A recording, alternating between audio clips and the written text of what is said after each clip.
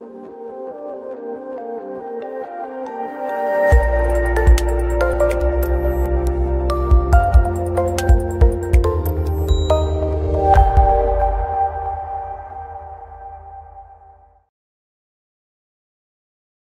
in this tutorial today you will be learning how you can control servo motor with ultrasonic sensor.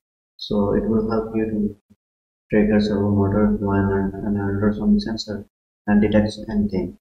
So let's get started and get into the tutorial. And first of all, you need to open this website called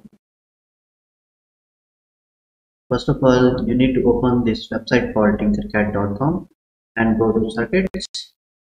When you go to circuits, click on create new circuit, and you will be looking at the empty canvas, and on the right side you will see some components.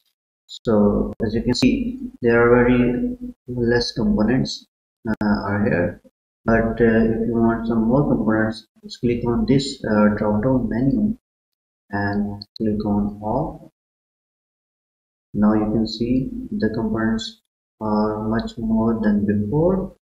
So first of all, what we are going to need is a ultrasonic sensor. Next thing we are going to need is a servo motor, and one more thing which will control everything is Arduino UN.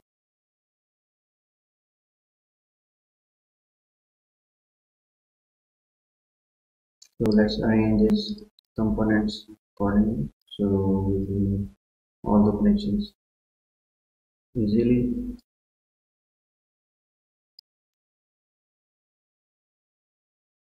Let me place it like that. Okay, so further moving on to the tutorial, let me show you the code first. As you can see in this code, the trigger pin is connected to 6 and echo pin is connected to 7 and servo pin is connected to pin number 9. So we have to connect the trigger pin at pin 6 of the Arduino. So we have to connect this trigger pin. Let me zoom in. There we go. We have this trigger pin. This will goes to pin number 7, pin number 6 according to the code. We connected to the pin number 6, and you can also arrange it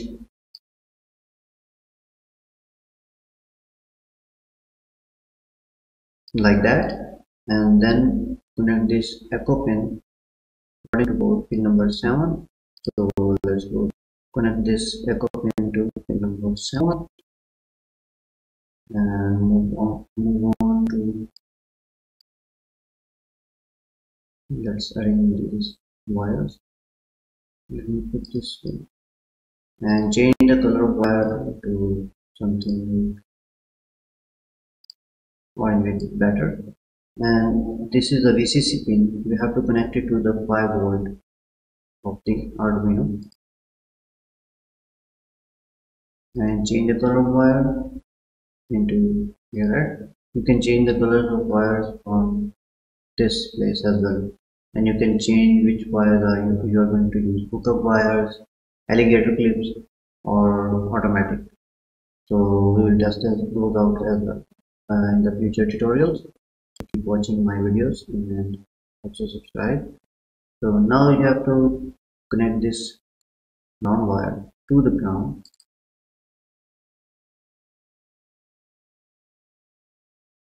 and change the color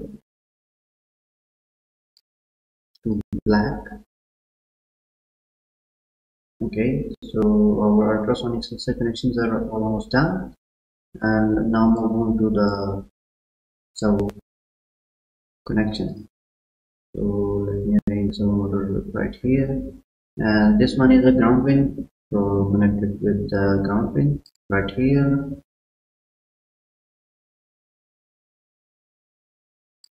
and this one is a power. You have to connect it with 5 volt at this place, and change the color of wire as well.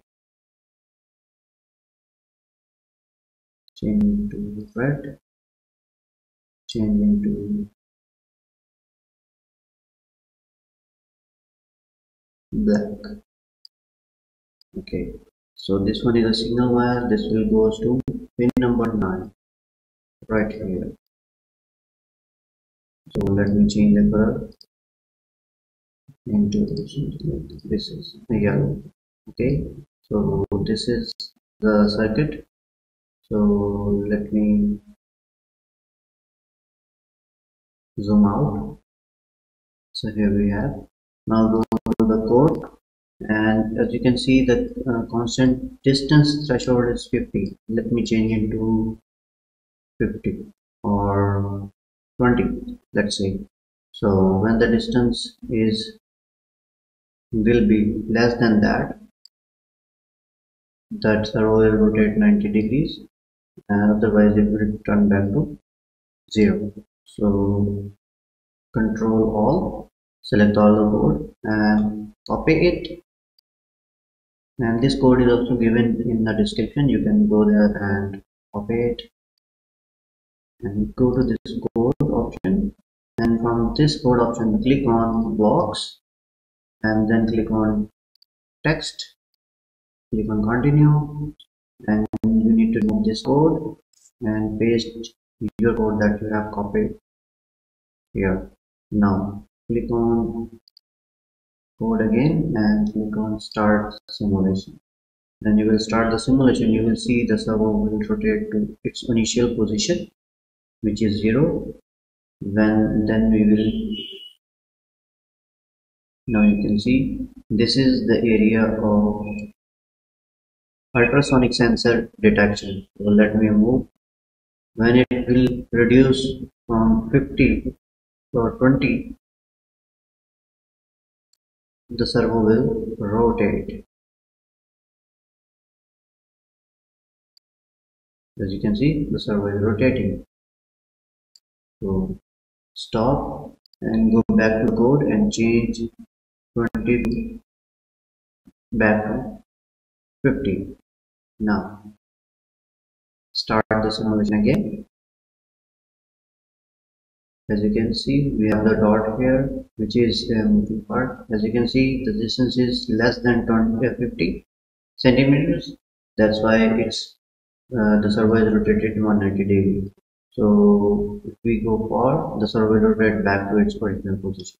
So you can make a mini project with it, like automatic car parking system, just like that.